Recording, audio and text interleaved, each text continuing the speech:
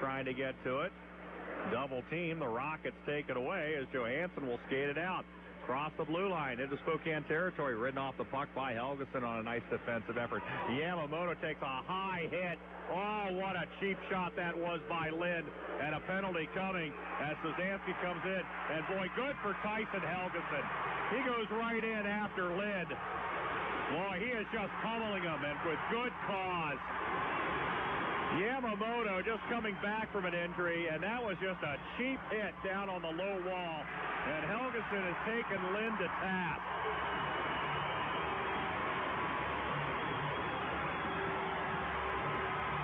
And boy, I hope the referees rule this one appropriately. Yamamoto just coming back. Helgesen is heading for the locker room. But Lind, with a shot at the head right along the end wall, taking the helmet off of Yamamoto.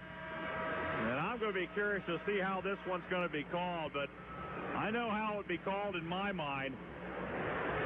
And we'll see what the referees come up